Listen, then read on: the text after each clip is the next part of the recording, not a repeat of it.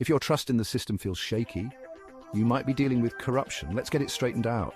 Corruption is when someone in power, like a government official or a business leader, abuses their position for personal gain. Imagine a referee taking bribes to favor one team over another. That's corruption in action. It can take many forms, like bribery, embezzlement, or favoritism.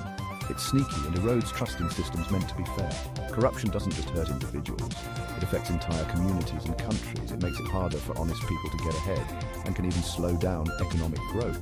So the next time you hear about corruption, you'll know it's more than just a buzzword. It's a serious issue that needs our attention. Stay informed and always strive for integrity. That's your 1-minute crash course on corruption. Thanks for watching.